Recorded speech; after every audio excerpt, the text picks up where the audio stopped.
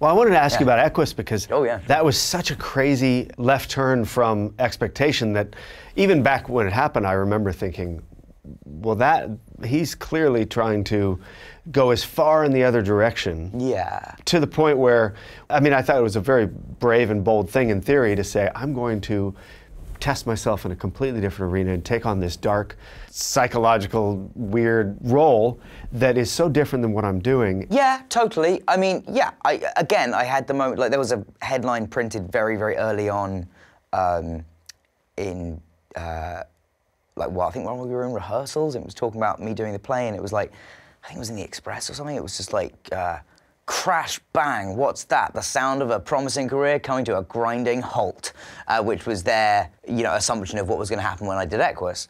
And I remember like looking around the room and looking at like Thea Sharrock, who'd just moved on from being the artistic director of a theatre in London, and John Napier and David Hersey and these amazing crew, and Richard Griffiths. And I was just like, if I'm screwing up here, like a lot of other really good people are screwing up too. So that's like, you know, we'll see. And yeah, I think I knew that, like, for my first thing on stage, I couldn't do something that was kind of half, like, it wasn't just to get from, like, as far away from Potter as possible, as much as to show that, like, I was in it for, like, the right reasons, I guess, and wanted to really test myself. Because if you do, if I'd done some just, like, nice, quaint English play, people would have still been like, well, you're not really showing us anything different. And I have had directors say to me since that even if they didn't like see it at the time, that was knowing that that had happened kind of put me on their radar as somebody that was obviously willing to, you know, try stuff. Did you have any of that where people would like try to throw you off your game? Or we had some people like wolf whistle when me and Joe in London or me and Anna in New York got naked. So there was that, but there was one group of girls in New York who, because on Equus we had on-stage seating as well, but it was raised, so it was like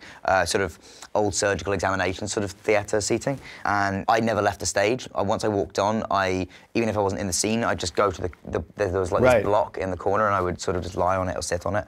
And these three girls just started talking to me. Like, while a scene is going on next to me, these three girls are going, Dan, up here, and just like whispering me for the entire first act. And I eventually, and I think I gave them a couple of like scowling looks, and then that didn't seem to doing a play here. I'm doing a play. And then, God, that's horrible. And it did not, but that's the thing, it was coming out, they weren't trying to put me off, it was coming out of a genuine like, he's so close, we can just talk to him. Like, no, you can't. And then I did also what in the play I just did, a phone went off, which is a very common thing to happen, but it went off in the middle of, Bobby Cannavale has a speech about his character's dying mother, and Girls Just Want to Have Fun was the ringtone that just like popped up at the like the critical emotional moment of the play, of the speech, when the theatre was silent, and this phone was like in the second row. It could not have been louder if it had been on stage with us, and it was just like, I fully just winced.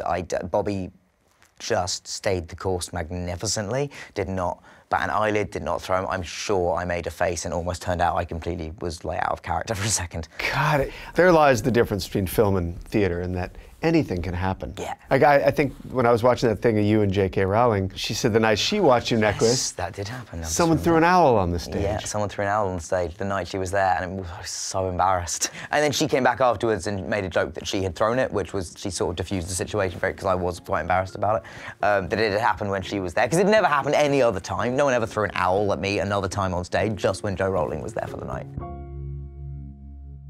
Hey folks, thanks for watching. If you like what you just saw, then why not subscribe? Click right here for lots more off camera.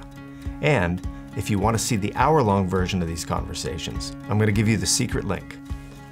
Here it is, offcamera.com. Check it out.